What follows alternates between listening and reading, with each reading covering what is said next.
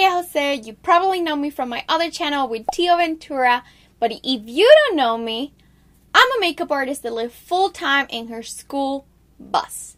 For today's video, I'm going to be creating this glowy, summery, bronzy, bold but neutral look that I feel like everybody can do. If you would like to recreate this makeup look, keep on watching.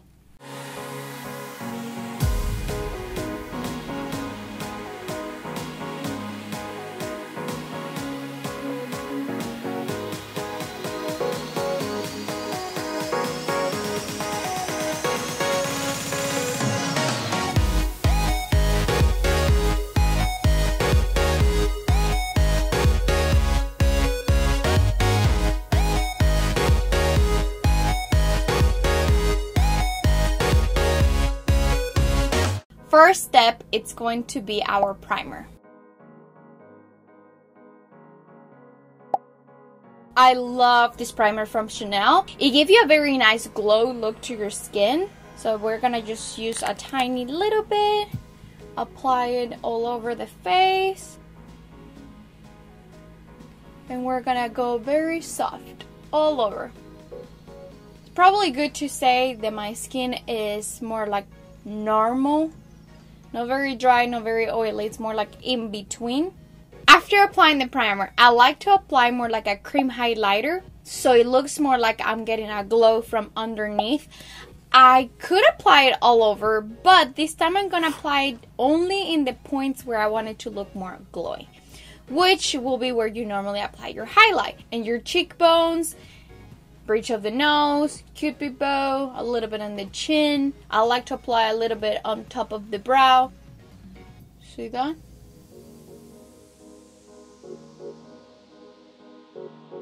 After that, I like to continue with my brows. For brows, we're going to be using two different products.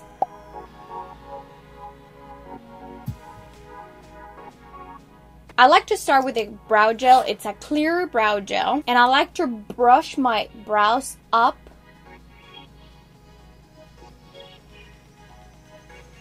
A little more bushy brows.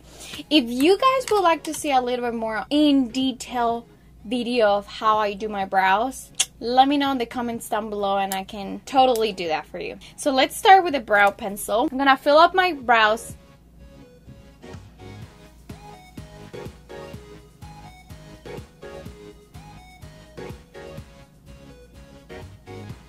After we have our brows done, I'm going to go ahead and do my eyes. So I like to do a little bit backwards my makeup. I like to do my eyes first and then my face, just because I'm messy and I will get shadow all over. So I prefer to do my eyes clean and make sure that I'm able to do my foundation without having to like worry if it fall out or whatever. For eyeshadow primer, I'm just gonna use my regular concealer, which is this Lancome concealer. It's waterproof. I'm just gonna put a tiny little bit on my eyelids, kind of like to neutralize the color of my eyelids, and I'm just gonna apply it with my finger. For the eyeshadow palette, I want to use one of my favorite palettes, which is the Anatasia Soft Glam. You can totally tell there's one of my favorites, like Heating Pan. Today we're gonna try to keep it as simple as possible, and I'm gonna be using the color Orange Soda all over my crease. I like to keep it concentrated in the outer corner, and then whatever is left over, I bring it to my inner corner. Then we're gonna use the color Burnt Orange in the same brush, same technique. We're just kind of like adding a little bit more dimension to our eyes. And the point is, I have a little bit more hooded eyes. That means that to be able to see my eyeshadow, I will have to close my eyes or go a little above my crease. So that way when my eyes are open, you can see that.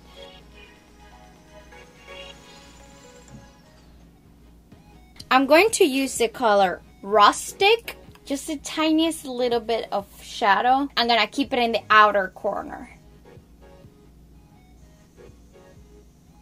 For my eyelid, I'm going to be using this Natasha Denona palette, which is actually a great palette. Natasha Denona has very good quality eyeshadows. They're expensive, but she came with this mini version and it comes with 5 colors and they are, I believe it's $25. I'm going to be using this color in the corner, which one over here. I'm gonna apply it with my finger. We're gonna be applying that, pressing the product on our lids. Now we're gonna clean a little bit underneath the eyes and I'm going to be using some micellar water.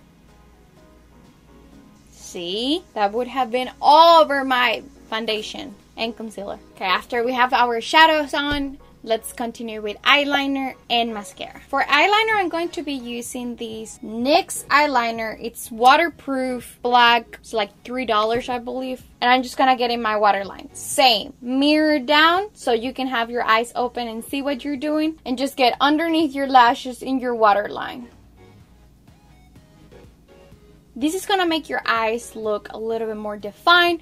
Also, it's going to make your lashes look a little bit more fuller. Of course, you have to make crazy faces applying your eyeliner and mascara. Who doesn't? Let's curl our lashes and put some mascara on. Look at that difference. No lashes, lashes. For mascara, I'm gonna use my all-time favorite. I'm going to be using this L'Oreal mascara. Everything that I mentioned, I'm gonna try to link it down below so that way you can find it online. Look at that difference. Mascara without mascara. You totally can apply fake lashes. I think I'm not going to apply fake lashes, but if you would like to learn how to apply fake lashes, let me know down below. We can do a look with lashes for sure. It's crazy what a big difference mascara does to your eyes. It opens up. It's amazing. I'm going to continue with my face. I love contouring, but I feel like sometimes could be a little bit too fake, too much. Favorite way of applying contour, it's in cream. I'm using this Anastasia. It's actually a foundation. I have it in the color Cool Golden. And I apply it on top of my primer before foundation. And I will show you how I do that. Just a tiny little bit. I like to apply it above where I want it to be. That way when I'm blending, it's going to be right where I need it instead of making my face looking down. We want to make everything lift and more like defined lines.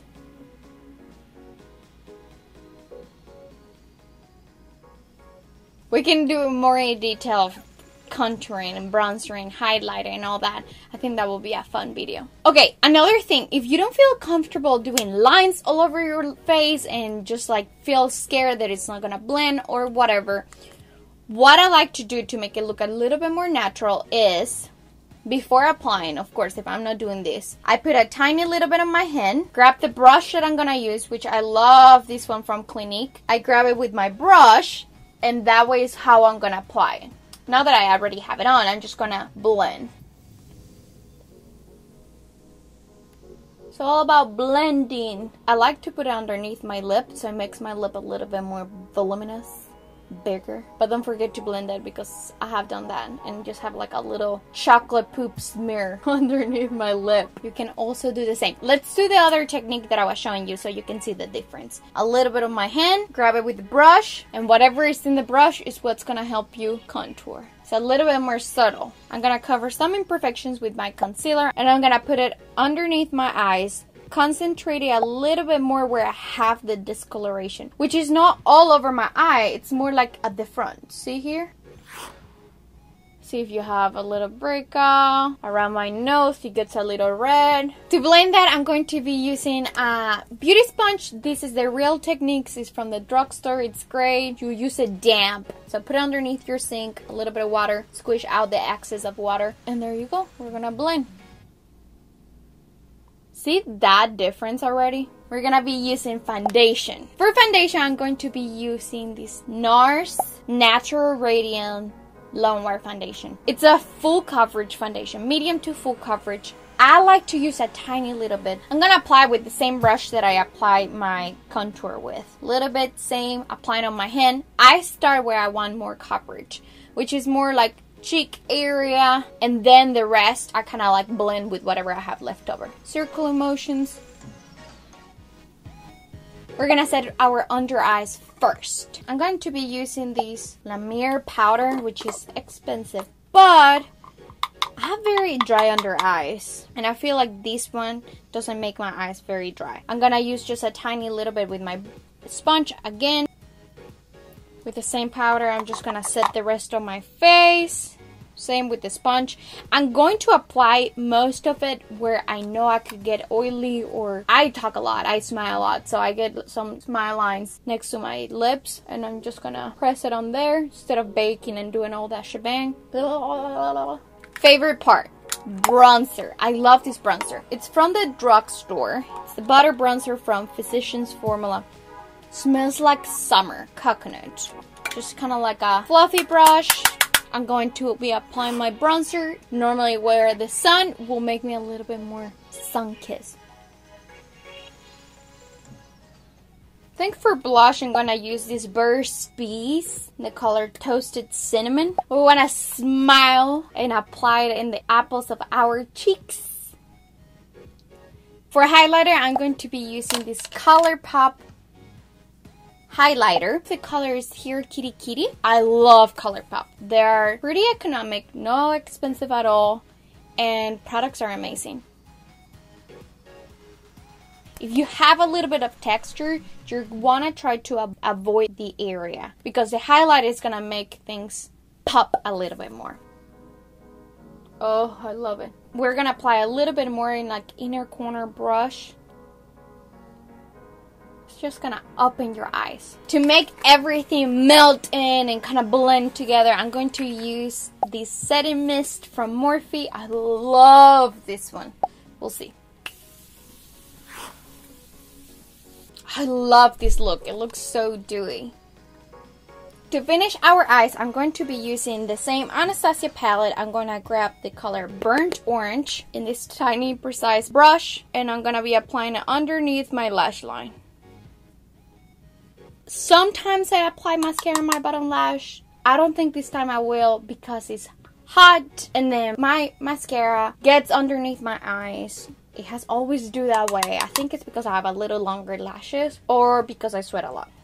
Now let's do one of my favorite parts, which is lips. For this look, you can totally change it up. You can go with a very nude color or a bold color. So I'm going to show you both options. You can do whatever you feel more comfortable with. Who cares? You do you. For lip liner, I love this Revlon Color Stay lip liner. And this is in the color Nude. It's from the drugstores. We're just going to line our lips. I like to fill up my lips with the lip liner as well. I was thinking if we're doing more like a nude color, just put the lip liner on, and I'm going with a gloss. I love glosses. And this is a Chanel gloss. It's very glossy, moisturizing, not too sticky, and it has kind of like a shimmer to it.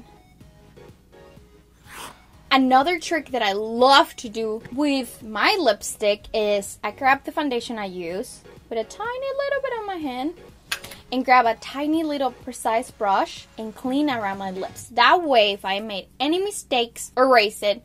Also makes your lips a little bit more contour. It looks a little bit bigger. And there you have it. This is the look with the nude lip. I will show you how it looks with the bold lip. For the more bold color, I'm going to be using these. It's a little bit more like orange red. I love orange red on the summertime. This is the bold look. I love both. I don't know which one will be my favorite. Which one is your favorite? Which one will you be more willing to wear? A bold red look or more like a subtle nude glossy look?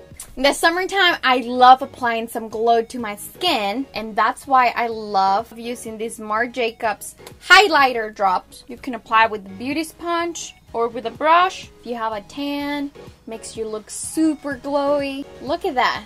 Woohoo! And there you have it, friends. This is all for today's video. I hope you enjoyed. If you did, don't forget to give it a thumbs up, subscribe to my channel, and let me know in the comments down below what would you wear? More a bold lip with this look or more like a neutral, subtle, glossy goddess look? Let me know what would you like to see from me.